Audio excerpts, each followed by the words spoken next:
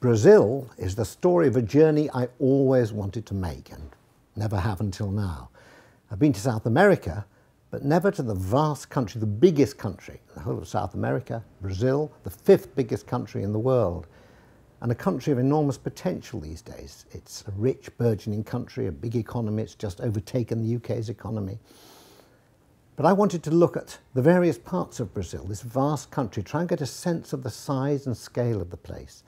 And in the book, I look at 4 different areas of Brazil. And I'm amazed how different they are, one from the other. From the very north, near the Venezuelan border, to the Iguazu Falls in the south. And it was a continuous eye-opener for me. But what I saw and what I felt and what I experienced, I think makes a terrific tale, and a tale which I hope will actually lift the spirits.